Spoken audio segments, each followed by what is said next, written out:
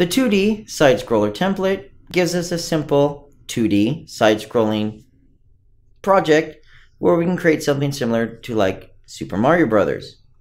We get keyboard or gamepad input. We get some simple keyframe-based animations. We also get a simple sprite-based collision system. If we were to run through our example here, we have our little character. We can move him around. He'll jump. We can go from platform to platform. We can, of course, fall off and go back down to these platforms. And we have collision at all points. This is all created using the Paper 2D system. We have keyframe-based animations. For example, in here, we have a flip book, and it uses a flip book in order to go from each frame for our animation. We have one for both idle and our running animation. We also have simple sprites, such as our ledges, including collision that is simply set up however you'd like it, either basic geometry or a box in this case. And then we can simply lay out however we want it, and our character can move around normally. Our character itself is set up very simply. He is a simple sprite-based animation that can move him around.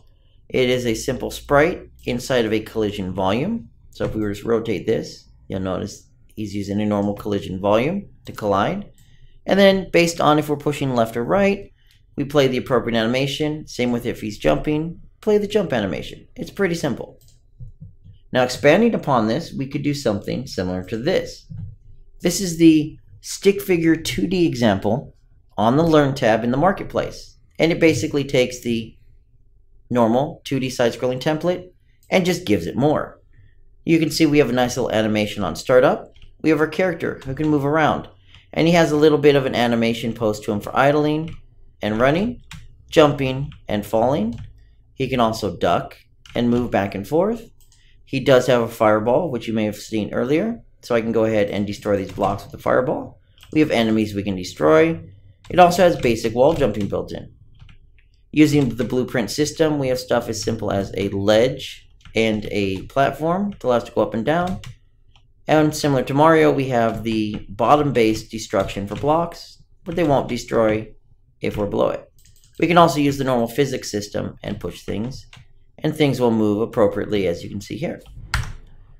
This was created by taking the basic template and simply adding upon it. You can see how it's broken down here, but our character is basically the same.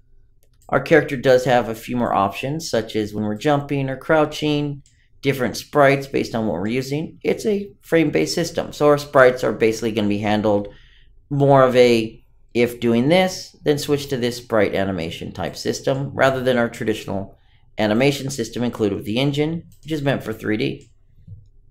That is an example of our 2D side-scroller template and what you could accomplish with it.